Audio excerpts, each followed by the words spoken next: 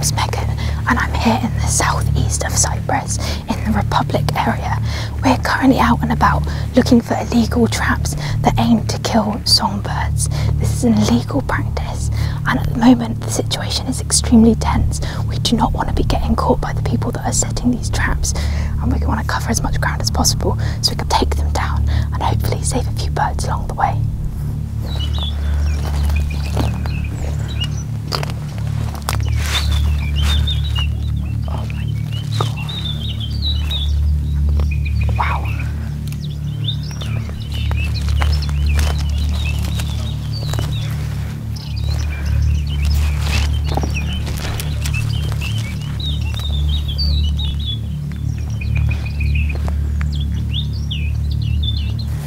This device here is called a decoy.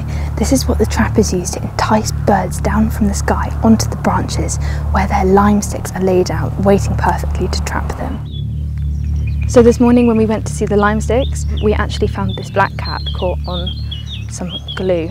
She seems to be doing okay actually. As you can see, she's kind of rearing to go. She's moving around, which is a good sign, but she's still got some glue on her feet and things like that, which we're going to have to remove because we can't let her go obviously like this.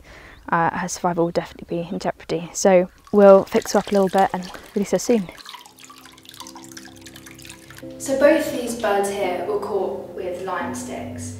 This black cap female right here, that is what the trappers are after. That is what they want for their traditional dish.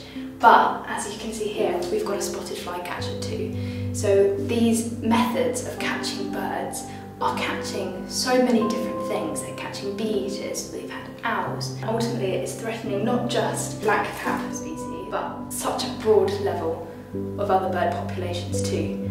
So it's amazing, it's an amazing feeling to go from that image of them stuck on a lime stick to kind of where they are now, and I just can't wait for them to be released, and hopefully, I'm just hoping so much that they get off this island tonight, get off as soon as they can, fly away down to Africa, where they can spend the rest of their winter.